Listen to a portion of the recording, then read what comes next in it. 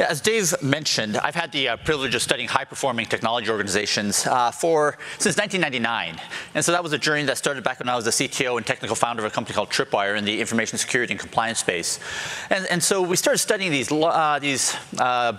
amazing organizations that had the best project due date performance in development. They had the best operational stability and reliability in ops, and also the best posture of security and compliance. And so the goal was always to understand how did those amazing organizations make their good to great transformation so that we could understand how other organizations could replicate their amazing outcomes. And so, as you can imagine, in a 20-year journey, there were many surprises. But by far the biggest surprise for me was how it took me into the middle of the DevOps movement, which I think is urgent and important. I think the last time that any industry has been disrupted to the extent that our industry is being disrupted today was likely manufacturing in the 1980s, when it was revolutionized through the application of lean principles.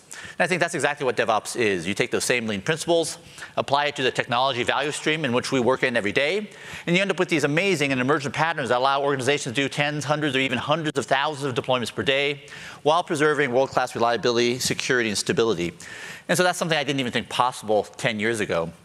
So in 2013, as Dave mentioned, I co-authored a book called The Phoenix Project, and I cannot tell you how gratifying it's been to see that book being used by the DevOps community to find allies, find fellow collaborators and conspirators to help achieve the goals that DevOps aspires to. But I can't overstate how much I've learned since then. So what I'd like to do this morning is share with you some of my top learnings and share with you what I've been working on lately. So the first thing I'd like to do is actually just provide my personal definition of DevOps. This is what we put into the DevOps Handbook in 2016. And specifically, it is the architecture, technical practices, and cultural norms that enable us to increase our ability to deliver applications and services more quickly, which enables us to rapidly experiment and innovate.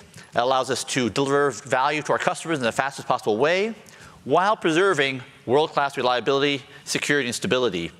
So why do we care about that? It's because it is these capabilities that allows us to win in the marketplace. So I love that definition because it actually doesn't say what DevOps is. Instead, it describes the outcomes that we aspire to. However, there is a definition that I do like more, and it didn't come from me. It came from John Smart, who for many years led the Better Ways of Working at Barclays. So it was an organization founded in the year 1634, which actually predates the invention of paper cash. And so John Smart's definition is this. It's simply better value, sooner, safer, and happier. I love it just because it is so short and succinct, but also, I believe, entirely accurate. So let me just share with you why I think this is so important. So the Phoenix Project is really a story about a downward spiral that in some ways is best verbalized by Ward Cunningham when he coined the phrase technical debt. And I love that phrase because to me it evokes this incredible image of something like this. It is the accumulation of all the crap that we put into our data centers or all the shortcuts we put into our code, each time made with a promise that we're going to fix it when we have a little more time. But the way that human nature works and the way that life works in general is that there's never enough time. And so the notion of technical debt has a hidden or maybe very obvious meaning, which is that it can get worse over time. So this is bad, but it's not as bad as what it can become, which might be like this. Right, and so this happens every time that we don't write automated tests. It happens every time we manually do a deployment or manually configure an environment. It happens when we don't integrate technical debt reduction into our daily work. And so this is also what sets the stage for the intertribal warfare that can exist between dev and ops. So here's our friendly developer who furiously works on features, checks into the source code repo at 5 p.m., not realizing, and then they go to the bars, buying drinks for each other, not realizing they've set the entire data center on fire. And now you have ops, QA, maybe even information security, and intoxicated developers working all weekend try to get things running before Monday morning, before customers notice. And so the downward spiral here looks like we have an ever-increasing number of step-1 incidents. We have an ever amount of less time to work on technical debt reduction, which means that we have to work even more furiously to get things to market. And this affects us whether we are, and it affects all of us in the technology value stream, and it leads us to a feeling that we are trapped in a system that preordains failure, that we are powerless to change the outcomes. And it doesn't matter whether we are in operations, or we're a developer, or we're a product manager, or information security, or an enterprise architect. And so there's still so many problems that remain, and these are the things I want to explore in this book called The Unicorn Projects. And so specifically, these are the problems I've really come to care a lot about. One is the absence of understanding or even our ability to see the invisible structures that are needed to truly enable developers to be productive. Two is there's this other problem that is spookily orthogonal to the one that DevOps set out to solve. DevOps rightly saw that it took so much effort to get code to where it needed to go to, specifically in production, so that customers could get value. So this is other orthogonal problem of data. Data is often trapped in systems of records in places where it's almost too expensive to get out. It might be trapped in data warehouses, and it takes weeks, months, or even quarters to get data to where it needs to go, which is in the hands of developers so they can use it in their daily work. There's often very strong opposition to support these new ways of working, and there's often there's ambiguity in what behaviors we really need from the top levels of leadership to support these kinds of transformations. And so in the Phoenix project, we had the 3 ways, we had the 4 types of work. And so in the Unicorn project, I used a model of the 5 ideals. And so it is, the first ideal is locality and simplicity. The second ideal is focus, flow, and joy. The third is improvement of daily work. The fourth is psychological safety. And the fifth is customer focus. And so this morning, what I'll do is go through each one of them and give you, paint a picture for what ideal looks like and what all too often not ideal, what that looks like. But before I do that, I do want to take a moment to share with you why this is so important. Now, we know from the research, one of the things I'm most professionally proud of is working with Dr. Nicole Forsgren and Jez Humble on the State of DevOps report. For 6 years, we've conducted a cross-population study that now spans over 36,000 respondents. So we can understand what does high performance look like and what are the cultural norms, technical practices, architectural practices that enable performance. And so, by the way, the cross-population study is the technique that the medical community used to identify the link between smoking and early morbidity and early mortality. And so here's what we found in our research. For 6 years in a row, it's always the same. High performers exist, and they massively outperform their non-high performing peers. One measure is deployment frequency. High performers, this is out of the 2019 study, are doing multiple deployments per day, 2 orders of magnitude more frequently than their peers. But more importantly, when they do a deployment, they can achieve them within 1 hour. In other words, how quickly can we go from a change being put into version control, through integration, through testing, through deployment, so that customers are actually getting value. High performers can do that in 1 hour or less, whereas their peers might take weeks or months. So that's 2 orders of magnitude difference. When high performers do a deployment, they are 7 times more likely to have those deployments succeed without causing a 7-1 incident, service impairment, a security breach, or compliance failure. And when bad things happen, which Murphy's Law does guarantee, they can fix it in 1 hour or less. 3 orders of magnitude faster than their peers. And so, for 6 years in a row, we see the same thing, these very decisive differences between high and low performers. And we also know that the only way that you can get these kind of amazing reliability profiles is by doing smaller deployments more frequently. So over the years, we've looked at other measures of quality. One is security. We know that high performers, because they are integrating information security objectives into everybody's daily work, they're spending only 1/2 the amount of time remediating security issues. And because they're doing a better job in controlling unplanned work, they can deploy nearly 1/3 more time on planned work. So these are the more strategic activities versus the barely value-preserving activities associated with firefighting.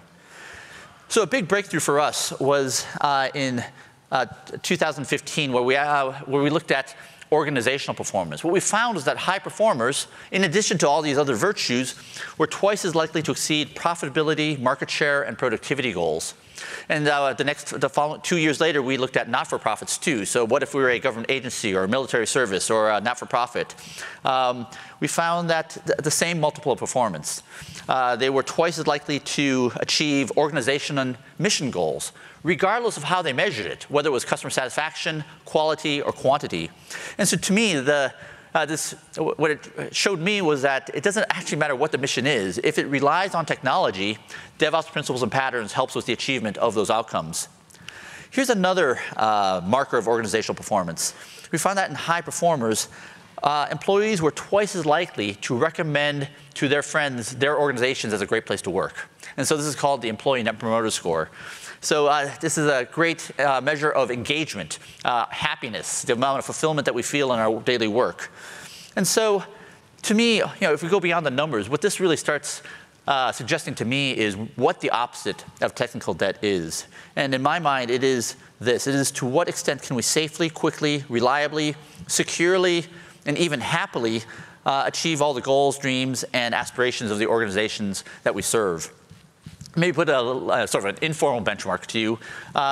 In my mind, this is what it suggests, is that the mission of DevOps is really to create the conditions so that we can use every miracle that technology enables and get these kind of amazing outcomes. So Instagram was acquired by Facebook for $1 billion. That was 10 engineers. Pokemon Go, the fastest property to 1 billion users, that was 25 engineers.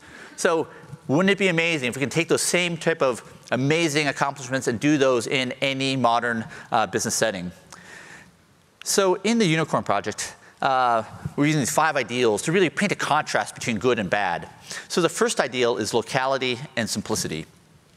I think the best way to motivate this is by sharing the story of the birth and death of a technology called Sprouter at Etsy. So Etsy is where John Allspaw from the 10 deploys a day famous presentation ended up in 2011. They went public 3 years ago. And in my mind, this was one of the biggest aha moments for me. So this is a story about how engineers work together in order to create value for customers. So in the bad old days of Etsy in 2008, even they knew they had this problem. They saw that in order to ship a feature and have customers be able to use it, 2 teams would have to work together. You had the developers working in the front end inside of PHP, and then you had the DBAs working in the back end inside of the stored procedures inside of Postgres. And so this meant that these 2 teams would have to communicate and coordinate and prioritize together, potentially deconflict and schedule and coordinate and marshal all those changes so they can go into production successfully. And so this created a lot of overhead. And so their goal was to enable these teams to work independently. And that's why they wrote a technology called Sprouter. Sprouter is short for Stored Procedure Router. And the idea was that the devs and DBAs could work independently and then meet in the middle inside of Sprouter. And as Ian Malpass said from Etsy, this required a degree of synchronization and coordination that was rarely achieved, to the point that almost every deployment became a mini outage. And if you're doing 20 or 30 deployments per day, right, this is not a good thing. And so as part of the great movement to create engineering greatness at Etsy, one of their goals was to kill Sprouter. So they started using this object relational model thing in the front end so that the entire functionality could be just done by the front end engineers. And what they found was astonishing, is that every part of the property where they killed Sprouter, suddenly deployment lead times went way down and the quality of outcomes went way up. So what I find so amazing about this is that this is one of the most incredible demonstrations of Conway's Law. And so if we go from 2 teams having to communicate and coordinate, prioritize, marshal, to 3 teams, right, we saw that code deployment lead times went up and deployment outcomes went down. And as we go from 3 teams having to communicate, coordinate, synchronize, and marshal to no teams having to coordinate with each other, right, suddenly code deployment lead times go down and quality of the outcomes go up. And so for me, the big lesson is it's not enough to move boxes around on an org chart. It's not enough just to create the teams. You must also have a software architecture that is congruent to that allows teams to independently develop, test, and deploy value to customers without having to coordinate and communicate all the time. And so what is so amazing to me is that it's so visible when you can go from 3 teams to 1 team. But in most large complex organizations, we're not talking about 3 teams, it might be 30 teams. So when you open up a ticket on the left and navigate through all the work required to get into production, get environments, make sure they're configured properly, get the test data sets loaded, execute the regression testing, get the change approvals, do security review, middleware teams, right? You might be looking at 20, 30 teams. Right? And it doesn't take a lot to go wrong before you're looking at code deployment lead times measured in weeks, months, or even quarters. Does anyone here have a friend that can relate to some elements of this story? Right. So you are not alone. And so that is a marker of architecture. And one of the biggest learnings for me out of the State of DevOps report was in 2017, where we found that architecture was one of the top predictors of performance. Architecture has a higher degree ability to predict performance than even continuous delivery. As measured by what? To what extent can you make large-scale changes to your parts of the system without permission from anyone else? To what extent can you do your work without a lot of fine-grained communication and coordination with people outside of your team? To what extent can you deploy and release your service on demand, independent of other services that you may depend upon? To what extent can you do your testing on demand without the use of an integrated test environment, of which there are never enough, they're never cleaned up, which actually jeopardizes the testing objectives? And if all those things are true, chances are you can actually do deployments during normal business hours with negligible downtime. And so, to me, the reason why this is so shocking is that 20 years ago when I was at Tripwire, the way that we were trained was that it was always safe to ignore architects, even especially chief architects, right? Because we all knew that they live in an ivory tower, and they only come out once a year, and that is to publish out a Visio diagram and a PowerPoint slide, email it to everybody, and then go back to their ivory towers, never to be seen again for another year. And so this is just a polite way of saying they didn't impact how daily work was performed. And so that's probably not true. Maybe I'm being a little bit mean-spirited. But if that were ever true, it's certainly not true now. What this shows is that nothing impacts more the daily work of engineers and developers than architecture. And so what is a way to measure this? So in the Phoenix project, we probably had, there was a measure called the bus factor, right? So how many people need to be hit by a bus in order for the project, service, or organization to be in grave jeopardy? And so in the Phoenix project, the bus factor was 1, right? It was Brent. So you couldn't fix an outage without Brent. You couldn't even do a major piece of complex work without Brent. And so you want this number to be far larger than 1, right? You want it to be maybe a team or hopefully a lot of teams. Larger is better. So the metric I'd like to ascribe to the architecture factor is lunch factor, right? For if you want to get something done, how many people do you need to take out to lunch? Is it the Amazon ideal of the 2-pizza team? Or do you need to feed everybody in the building? So if you are doing a complex deployment that requires 100 or 200 people to deploy, right, you are feeding everybody in the building. So the more that we can shrink the lunch factor actually describes to what extent can teams independently develop, test, and deploy value to customers. So an ideal of this in code is that anyone can implement what they need to just by looking and changing one file, one module, one application, one container, whatever, right? You make that change and you can deploy value to customers. Even around cross-cutting concerns, right? Through things like sidecars or things using aspect-oriented programming. Not ideal is that to implement your change, you need to understand and change all the files, all the modules, all the applications and containers, right? And that is obviously going to have a very high lunch factor.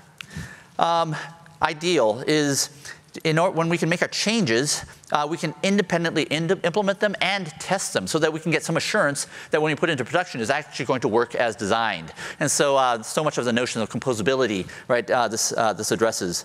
Not ideal is that whenever we want to implement and test our changes, it has to be tested in the presence of every other component. And this is what almost always pushes us towards the need for an integrated test environment, of which the problems I've already described. And so that means that everything is coupled together and you can't test them independently. So there's another aspect, which is around how decisions are made. In the ideal, every team has the expertise, capability, and authority to do what our customers ask. Not ideal is that in order to do what our customer asks and needs, we have to, and to make a decision, we have to go up 2 levels, over 2, and down 2. So visual depiction of this is that we need to make a decision, so we go up 2, over 2, and down 2. And so my friend calls this the square, right? And he said that's actually the lucky path. The unlucky path is we actually have to do the return path so that 2 engineers can actually talk together and work together to be able to solve a problem together. By the way, how am I doing here so far? Is this interesting? Okay, all right.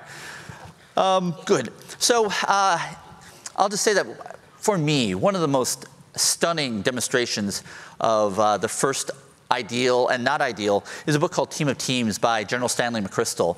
So this is a story about the Joint Special Forces Task Force that were in Iraq in 2004. And their problem was that they were tasked to protect the citizenry, but they were trying to defeat a far smaller but far more nimble adversary, and the results were not so good. He describes very famously this problem was this: the team was the boundary of which everyone else sucked. So the problem was that when you have the special forces across all these military branches, right, whether it was the US Navy SEALs or the US Army Rangers or Delta Force, right, they were all the best, and so everybody else sucked. Right? And then you had the intelligence agencies that they had to work with. So how do you create a dynamic where they are working as a team of teams, working together to solve the objective, to solve a problem, to achieve a mission? And they did that by pushing decision-making down to the very edges. And it is one of the most astonishing stories that I've ever seen. And and the fact that it exists within organizations that have centuries of a command and control tradition makes it all the better. This is certainly one of the best books I've read in the last 10 years. So another part of the first ideal is data. Every team has access to the data they need on demand, quickly, accurately, and securely. Not ideal is that in order to get the data we need, we have to wait months or even quarters and hope that when they change the schemas, not every report breaks like last time. And I think this is such an important problem because somewhere between 30 and 50% of all employees in most organizations actually view data or manipulate data as part of their daily work. And more than ever, we as developers need this in order to make the right decisions to help us win in the marketplace. And there are so many great talks on this topic here at YOW. So the first ideal was locality and simplicity. The second ideal is focus, flow, and joy. And so for me, so much of this was informed by learning a functional programming language called Clojure. It is a Lisp programming language. It runs on the JVM and in JavaScript. And this was by far one of the hardest things I've ever learned. It took me probably 60 hours to actually write my first running program. And yet it is what I would, it brought back the joy of programming back into my life. And maybe just to frame how much of a surprise this is for me, for decades, I've primarily self-identified as an ops person. This is actually despite getting my graduate degree in compiler design and high-speed networking in 1995. And I think I always gravitated towards ops because it was my observation that it was ops where the saves were made. It was ops that saved the customer from terrible developers who didn't do enough testing and blew up production, right? It was ops who made sure that the customer wasn't impacted. It was also ops that really protected the organization because security people were so mostly ineffective. And yet, since learning Clojure, without a doubt, I self-identify as a developer. And I've had this experience that there's this one program that I use at conferences where allows me to take notes and tweet at the same time, which is actually very helpful when you're writing a book. And so the first version that we wrote, it was in Objective-C, 3,000 lines of code. I rewrote it in TypeScript and React in half the amount of code, and then rewrote it again in ClojureScript, and it was a third, again, as small.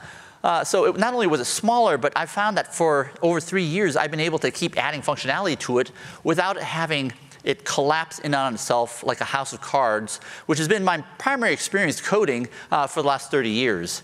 And so it means that you can do so much with so little these days with so little effort. So I think there are a lot of, one of my favorite quotes is from the French philosopher Claude Lévi-Strauss, and he would say of certain tools, is it a good tool to think with? And I think there's so many notions in functional programming, like immutability, pure functions, the desire to have things compose, that are better tools to think with. So it was popularized by Lisp and ML, popularized by a whole bunch of other programming languages, of which are talked about exuberantly at the YOW Lambda Jam conference. But I believe that these concepts are not just for programming languages. We are actually seeing them show up in infrastructure and operations. So, for example, Docker is fundamentally immutable, right? If you want to make a lasting change in a container, you can't really change it from inside the container. You have to make a new one.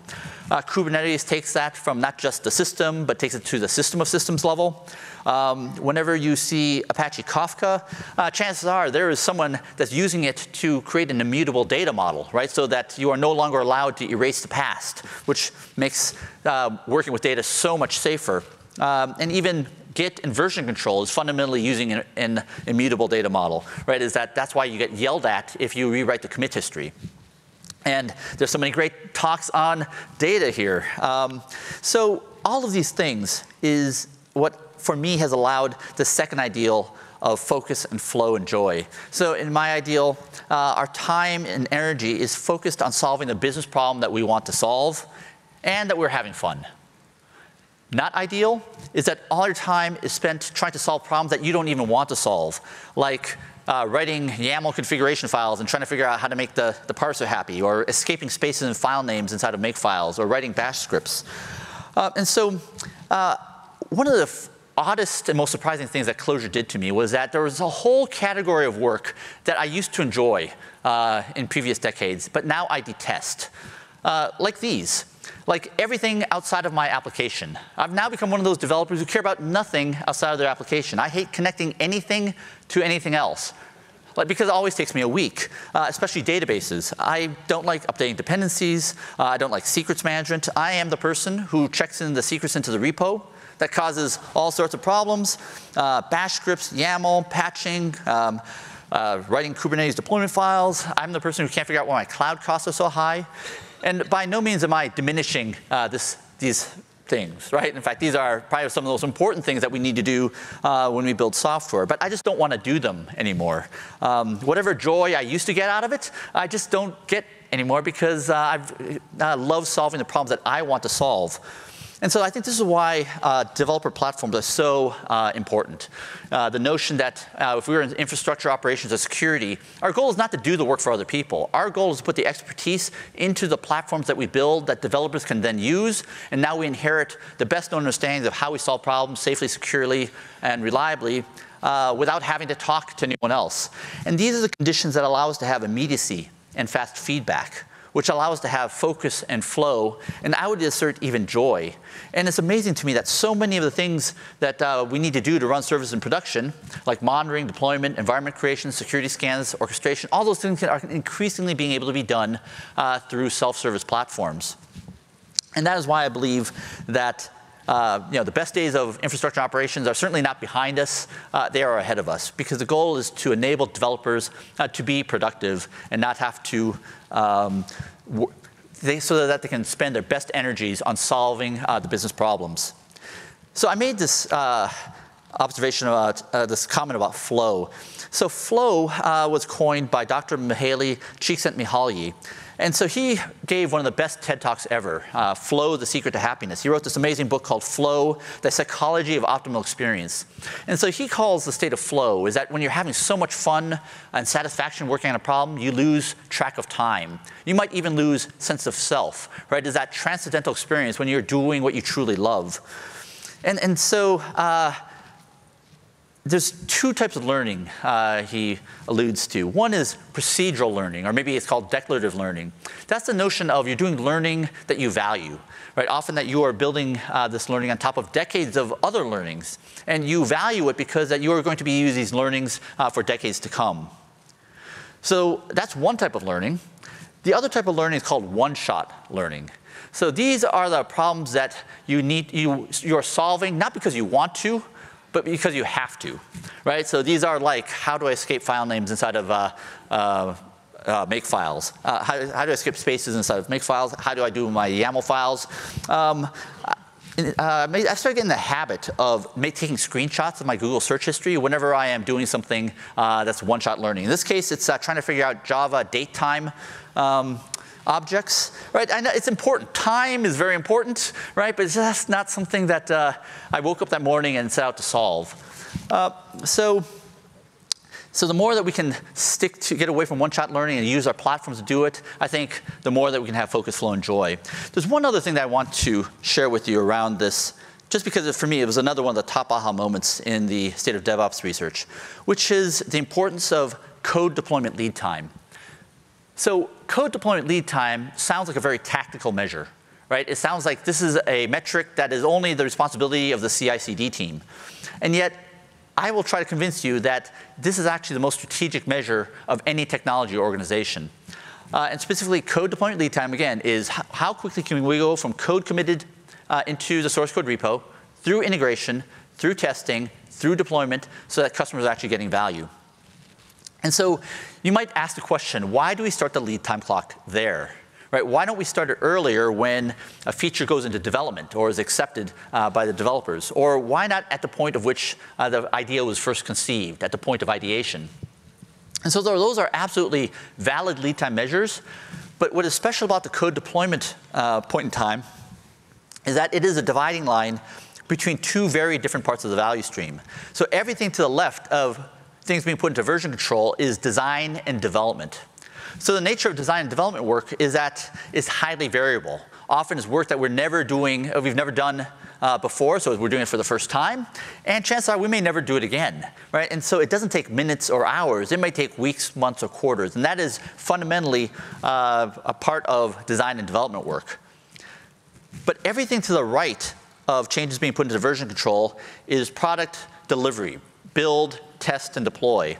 And so there, we want the exact opposite characteristics. We want builds, tests, and deploys to happen quickly, reliably, repeatedly. And in fact, we actually want them to be happening all the time. We want very low, we want not only to be quick, right, but we want to have very little variance from one to the other. And so what is amazing about this lead time here is that it simultaneously predicts the effectiveness of build, test, and deploy, but it also predicts how quickly are we giving developers feedback on their work.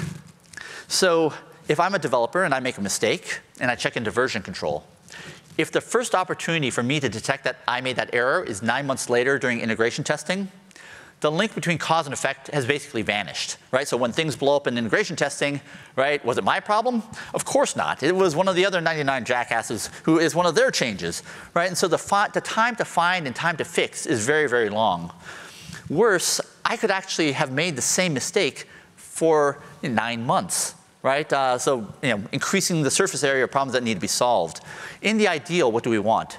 We want the point at which I commit it into version control. We want automated testing to kick in. And ideally, I should be notified within minutes, worst case hours. And so that way, time to find the issue is much faster, and also the time to fix is much faster. And that, in practice, it's probably 2 or 3 orders of magnitude better. And I will also prevent the case that I'll be making the same errors for 9 months in a row. So we learn not just from our mistakes, but ideally we want to learn from our customers as well, right? And we learn through customers through techniques like experimentation, A/B experiments, journey mapping. And so how many experiments we can perform is actually gated by how quickly we can execute this feedback loop. And so code deployment lead time looks very tactical. But in my mind, I will try to convince you that this is actually one of the most strategic measures of any technology organization. And so there's actually one question that you can ask that predicts with startling accuracy, not just code deployment lead time, but mean time to repair, and the presence of a great architecture, and the presence of great technical practices, and culture. And so actually, you can predict all of these things, or I should correlate with these things by just asking one question. On a scale of 1 to 7, to what degree do we fear doing deployments? 1 is we have no fear at all, we just did one. 7 is we have existential fear of doing deployments, which is why if we could wave a magic wand, the next deployment we'll do is never, right? So, and it just shows how good the brain is at ascribing fear to problematic activities, just like thinking fast and thinking slow. So the ideal is when we can implement and test our features that are working on our laptop and learn whether it works in seconds and be able to quickly deploy without problems. Not ideal is that the only way we can determine whether our feature works or not is by waiting minutes, hours, days, or even weeks. And the way we learn about it is by customers complaining.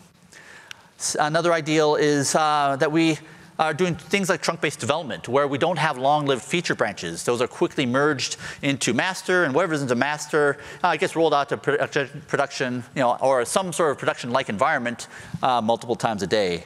Not ideal is that every time that we merge our code together, it takes 5 days and 50 people in conference rooms and printing out things, trying to figure out how to stitch our code back together. This screenshot is here just to remind myself of how bad I am at merging. So on many projects, I'm the only person working on it, and often I'll have multiple feature branches, and I will find that often, if I don't merge right away, I can't even merge my changes together. Right? Often it's easier for me to just to retype the changes in, right, than to do an automated merge. And so what that suggests to me is that the idea of 100 developers merging their changes together once every 3 months, the ability to do that successfully, I think, is at best an illusion. Right? You need some sort of practice to integrate frequently. So the first ideal is locality and simplicity. The second ideal is focus, flow, and joy. And the third ideal is improvement of daily work. And so this showed up in the Phoenix project, and it returns in the Unicorn project. And the notion of this is that improvement of daily work is actually more important than even daily work itself. So ideal, not ideal, is TWADI, the way we've always done it. Ideal is MTBTT, or as Google SREs would say, make tomorrow better than today. This is actually Google SRE principle number 2. So I think one of the best examples of not ideal was the General Motors Fremont manufacturing plant in Northern California. This actually has a very notorious reputation because it was for decades one of the worst performing automotive plants, not just in North America, but around the globe. And this was actually the site of the famous NUMMI joint venture between General Motors and Toyota, where it became one of the best performing plants. And so there are many documented instances of there being no effective procedures in place to detect problems during the assembly process, nor were there procedures on what to do when problems were found. And so consequently, there were instances of engines being put in backwards, cars missing steering wheels or tires. Cars even have to be towed off the assembly line because they wouldn't start. And so that's not ideal, obviously. What is ideal? It is this condition where we are creating as much feedback in our system from as many of the areas of the system as possible, sooner, faster, and cheaper, where we can get as much clarity between cause and effect. And we do this because we start to invalidate wrong assumptions. And when we do that, we're learning, which improves our ability to fix problems and allows ourselves to innovate. And so one of the things that you'll see in the learning organization literature is this phrase. Our goal is to learn so that we can outlearn the competition. And I think one of the most studied examples of a dynamic learning organization is Toyota. And the most famous example of a tool that they use is the andon cord. And so I had the privilege in 2011 to go to the University of Michigan in Ann Arbor and spent a week learning about the Toyota production process. And it was amazing to me to find during the plant field training that, on top of every work center in plants modeled after the Toyota production system is this cord that everyone is trained to pull. So if I'm working and I create a defective part, I pull the cord. If I get a defective part from someone else, I pull the cord. If I have nothing to work on, I pull the cord. And even if my work takes longer than documented, if it was supposed to take 55 seconds and it took 1:20, I pull the cord. And so everyone knows now, right, what happens when you pull the cord. It's that if it's not resolved in 55 seconds, the entire assembly line stops. So I did know that going into the training. What I didn't know was how frequently the andon cord was pulled in a typical plant in a typical day. So in your heads, just think order of magnitude. How many daily andon cord pulls are there in a typical plant? And the answer is this: 3,500 times a day.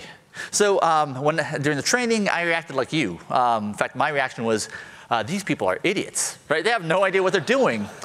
And I think that reaction was framed by the way I was trained as a first-line manager, which was, I thought my job was to solve problems in my area of control before it sort of ballooned into a global problem. And it seems like, to me, that the andon cord does the exact opposite, right? We're actually magnifying errors so that local problems become global problems. And so when you ask people on the plant floor, why do they do this so often? There's two answers that they give that I think are very startling. One is they'll say, if you don't put in a systemic fix then and there, problems will accrue downstream where they become more expensive or maybe even impossible to fix. So that's interesting. That's sort of like technical debt. The second thing they'll say, I think, is even more poetic and profound. They said, if we don't put in a systemic fix then and there, we're going to have the same problem 55 seconds later. And so that's the notion of a daily workaround. And so daily workarounds exist in our work as well, but because it takes longer than 55 seconds, it's not as visible, but it is just as destructive. And so that motivates this next point, which is that greatness is never free, right? We have to create greatness. And so much of this comes from us paying down technical debt. So someone wise once told me 15 years ago, when dealing with executives, sticks with small numbers and primary colors, which I thought was very funny. But I've actually learned since then that when dealing with very senior people, that is not sufficient. You must stick with something simpler, which is up and down. So I'm going to tell you the story of how technical debt is created by using only up and down arrows. So think of a situation where you were trying to get to market quickly, right? Either to be first to market or just get into the market, right? And so in order to get features in the market, right, we're cutting corners, we're doing what it takes, right, to create business value. That's where we start to accumulate technical debt, which tends to drive down quality, and we start having more defects. Right? So this doesn't look good, but that's only the beginning. What happens as we go through time is that we find that our feature rate goes down, right? And the number of defects go up, perhaps even to the point where we're spending all our time, more than 100% of our time, just fixing defects. And so this is when our site reliability tanks. This is when we're going slower and slower. Customers leave, morale plunges, and engineers just leave because everything is so freaking hard. And so John Cutler from the UX community, he tweeted this at me. He said, yes, that's exactly it. In 2015, a certain class of features would take 15 to 30 days. 3 years later, same class of feature now takes 10 times longer. And so if you feel like this has happened to you, you're not crazy. This is absolutely true. And it even happens when you're adding more developers.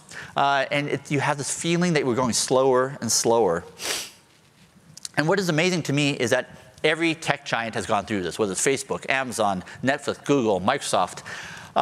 So they made it, but not all of them have. One of the best books, the second book I'll recommend to you is this book called Transforming Nokia by Risto Salasma. He joined the board of directors of Nokia in 2008. He was a founder of F-Secure. And it is this astonishing story, right? And you would think, what can you learn from someone who helped oversee the decimation of 95% of the market value of Nokia? And I learned many things from it, but one of my favorite lines in this book was this. In 2010, he heard from the VP of strategy at Nokia that the build times for the Symbian OS that they were relying upon to compete with the Apple iPhone, he learned that the build times was 48 hours. And he said when he learned that, it felt like being hit in the head with a sledgehammer. Because he knew that if it took 2 days for anyone to determine whether a change worked or would have to be redone is in 2 days, then everything that they were relying upon for near-term profitability and long-term viability was an illusion.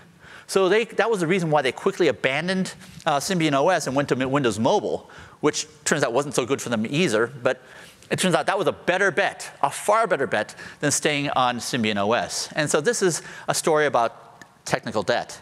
And every organization up here has gone through this, whether it's eBay, Microsoft after the Summer of Worms, Google in 2005, Amazon 2004, that led to the famous refactoring of the Amazon Abidos application, Twitter, LinkedIn, Etsy.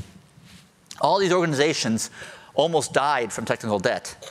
And all of them made a decision that we have to curb features because it has become too dangerous to work on features.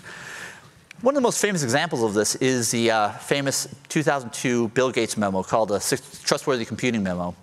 And he describes what led to a year-long feature freeze that was all across all of Microsoft, whether it started in .NET, then led to Windows Server, then Exchange, SQL Server. Almost every product group was affected by this. And in this memo, there's this line that says, if a developer ever has to choose between working on a feature or fixing a security defect, always choose fixing a security defect. He was saying that if we don't fix the security issues, this represents an existential risk to the future of the company. And so what all these organizations have done is they make a decision to bring features down to zero, right? And why would they do that? It's so that we can pay down technical debt, which allows us to increase quality, which allows us to drive down defects, maybe not to zero, but something that is, that we can actually manage on a day-to-day basis. And we re-platform, re-architect, and we actually end up being able to deliver far more features than we were ever able to do. Amazon famously announced that they were doing 136,000 deployments per day in 2015.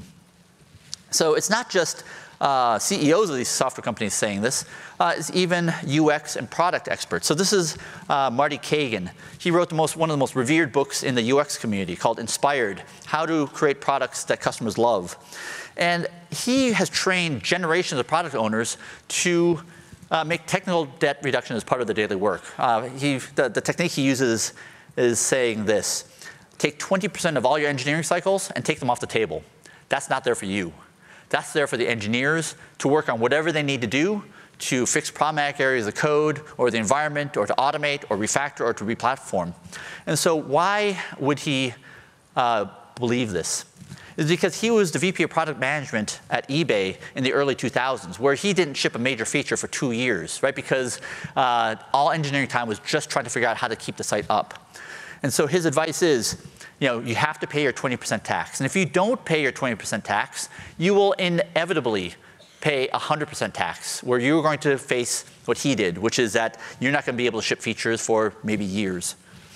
And so the third ideal is how we enable greatness. In the ideal, we're spending 3 to 5% of developer time improving, 3 to 5% of developers dedicated to improving developer productivity. Google famously described how they have 1,500 developers working on dev productivity.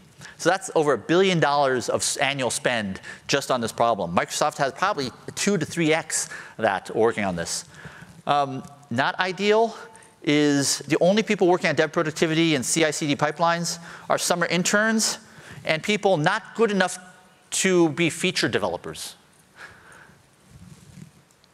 And what's interesting is that at the tech giants, right, they're not putting summer interns on these things. They're putting their very best developers. Chances are that it's not only the most senior developers, but they're also people who have had the most amount of operational experience as well.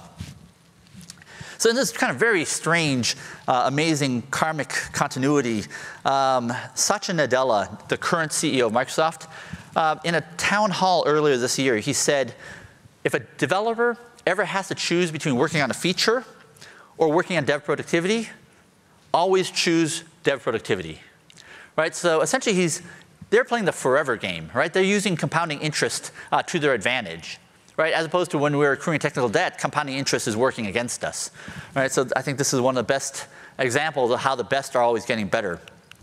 So the best are always getting better. Here's another one. Google in 2013, they had 15,000 engineers working on 4,000 simultaneous projects, right? Locality and simplicity. They're doing 5,500 code commits per day. They're running 75 million test cases daily, right? That's amazing. But it is not as amazing as what they became. Google 2017, 30,000 developers, 45,000 commits per day. They run 150 million test cases daily, right? And so running tests, right, that's not free, right? It generates heat, it uses electricity. You have to constantly be grooming the test scripts to make sure that we're giving developers sufficiently fast feedback on their work, right? This represents an incredible engineering undertaking. Not ideal. When we break our tests or break the build, no one cares.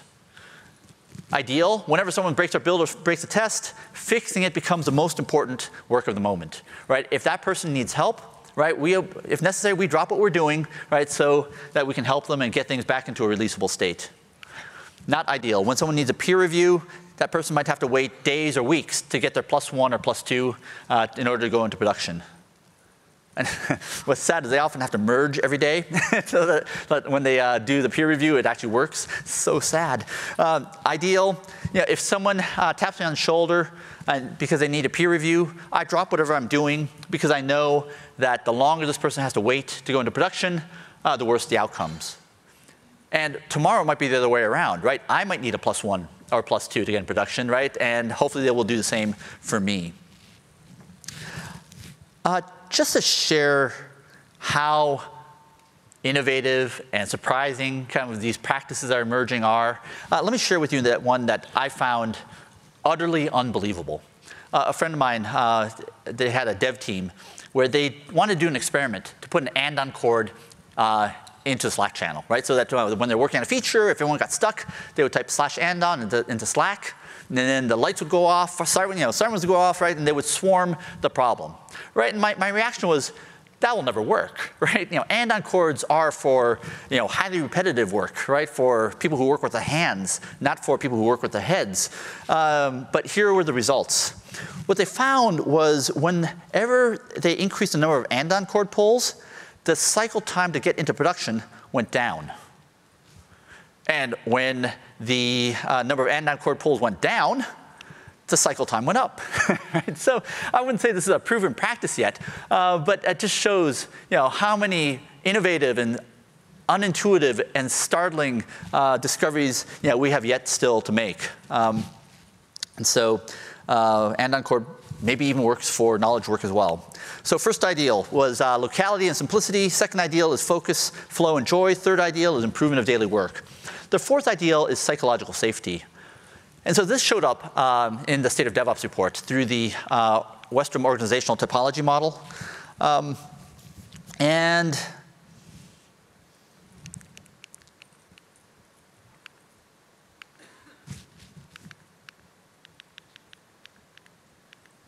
Let's do this.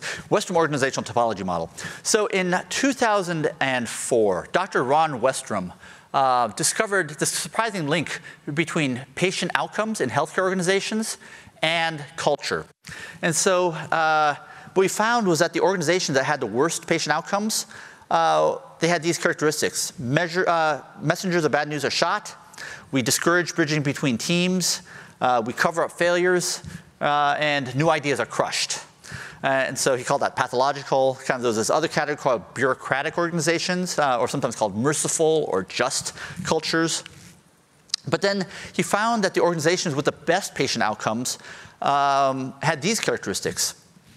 We actively seek information. We train messengers to tell bad news.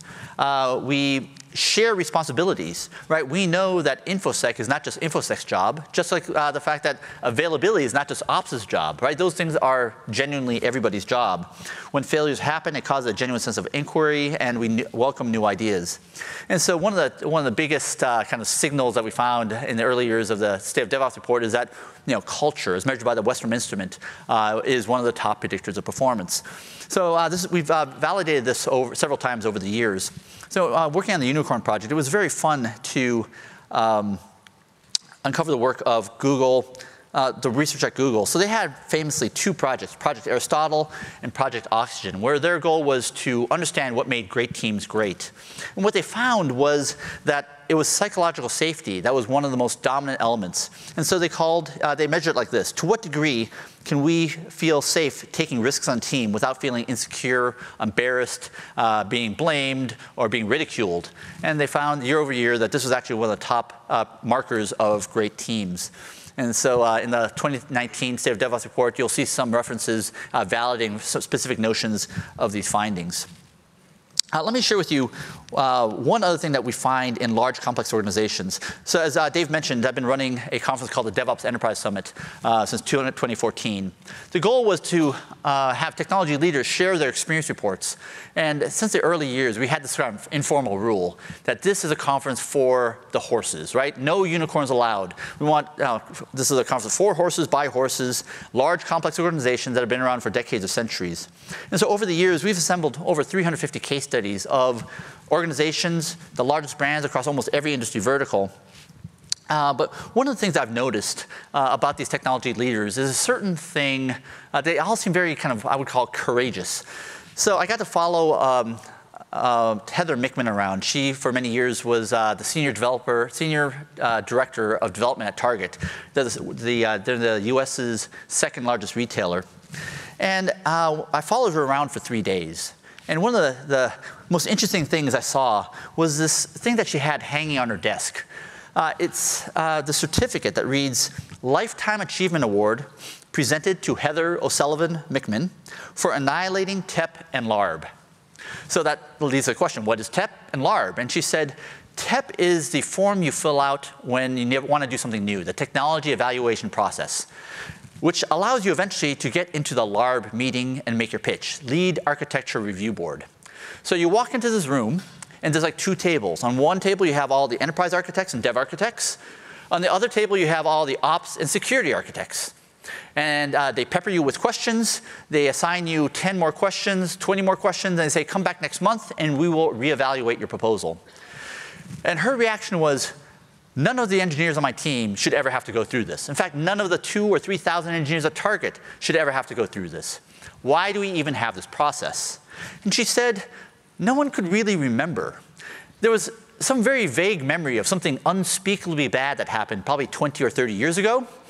But what exactly that was, has been lost in the midst of time, and yet the process still remains. And I think that is one of the most remarkable characteristics of bureaucracies and processes, is that they are resilient. And so due to her endless lobbying, 9 months later, they disbanded TEP and LARB, earning her this amazing certificate that hangs proudly on her desk. And so one of the things that we did in the State of DevOps report is actually test this hypothesis that we need this kind of characteristic of leader. And we tested this in 2017. We asked 15 questions along 5 different axes. We asked, to what degree does a leader have vision, right? Do they understand the grandest goals of the organization? Can they get in front of those goals so that they can help with the achievement of it and also be relevant? Intellectual stimulation. To what degree does a leader question basic assumptions of how we do work? Just because we've done something the same way for 20 years doesn't necessarily mean it's the way we should be doing work today. Inspirational communication. To what degree does a leader generate pride in being a part of the team? Can they generate a coalition around them to help overcome very powerful orthodoxies? Supportive leadership and personal recognition. And what we found was that leadership matters. The teams that had in the bottom 50% of reported transformational leadership characteristics were only 1/2 as likely to be high performers. So you can do it. It's just a lot less likely and probably a lot more difficult. So it is psychological safety and these characteristics that allow us to do things like blameless postmortems. It allows us to feel safe enough to do crazy things like Chaos Monkey, right? Where we're actually deliberately injecting faults into the production environment and we don't get fired. Instead, the reaction is thank you, because we know that this is actually good for the long-term survivability and resilience of what we have in production. So this gets us to the last ideal of customer focus. So for me, this is actually one of the most genuine surprises of my career.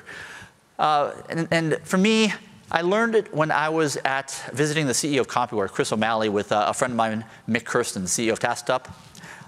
And we went there because we had learned so much from Chris O'Malley. We just wanted to spend a day with him and do a Gemba walk of how he leads. And Mick and I were walking to the Compuware offices, and I was looking at the agenda they had prepared. And then the first agenda item was data center tour. And when I read it, I was thinking, oh my gosh. I immediately apologized to Mick. I'm like, I'm so sorry. Right? I thought this was going to be such a great day. I have no idea why we're getting a data center tour. I'm not sure what we're going to learn by touring their halon extinguishers and their raised floors. But what I saw was actually really surprising. In fact, it was probably one of the most surprising things I've ever seen. And it was this. Because the data center was empty. So they had 2 Z mainframes. And then where the racks used to be, there are outlines, like in a murder scene, of where the racks used to be. And in the middle of it are these tombstones of what used to be there, what business process and application used to be there, and how much money did they save by getting rid of it. And so by doing this, they were able to reallocate $8 million of cost from back office to front office. And so that went into R&D. And for me, this was actually one of the most startling. Oh, and so there's also the sign that says over 17 tons of equipment removed and recycled, right? And each time they do this, they have a celebration in the town halls. So why is this important? So Dr. Geoffrey Moore talks about this in his amazing book, Zone to Win. He also wrote the Crossing the Chasm book, right? Zone to Win, in my mind, is even more important because he describes core versus context. Core is what creates lasting, durable business advantage that customers are willing to pay us for. Context is everything else, right? So context, it can be mission critical, but that doesn't make it core. So payroll is important, right? It's important that we fulfill our obligations to pay our employees on time, accurately, and so forth. But customers probably don't care enough to pay us extra money, right, just so that we can have world-class payroll services. right? And so what that slide, that picture of the data center represents was an $8 million reallocation of context back into core, right? And so the reason why this is important is that what Geoffrey Moore talks about in Zone to Win is that left unchecked, context will starve core, right? So not ideal is that we have functional silo managers and leaders who prioritize silo goals over the top business goals, right? Instead, we need to be able to ask about ourselves. Is this work what we're doing?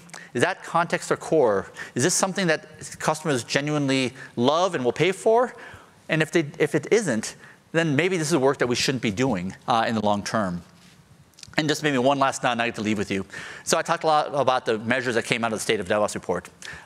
In the Unicorn Project, I talked about 3 metrics, right? That apparently is a key to business success for the last several centuries, right? And we should work in perpetuity, which is customer satisfaction, workplace engagement, and cash flow, right? So customer satisfaction, do we understand what customers value? Do we have an engaged and energized workforce who want to solve problems for our customers?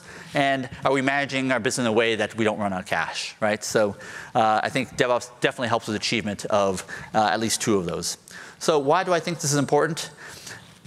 Here's the claim I will make, is that as much value as the tech giants have created, Facebook, Amazon, Netflix, Google, Microsoft, right? They've generated trillions of dollars of economic value, but that will be dwarfed by the amount of value that will be created when the largest brands across every industry vertical use the practices that were pioneers of the tech giants and use it in our daily work, right? When we can elevate the productivity of the 18 million developers so that they're all as productive as if we were working at a Facebook, Amazon, Netflix, or Microsoft, there's no doubt that will generate tens of trillions of dollars of economic value per year. And when we do that, suddenly, even the most difficult problems suddenly become plausible to fix.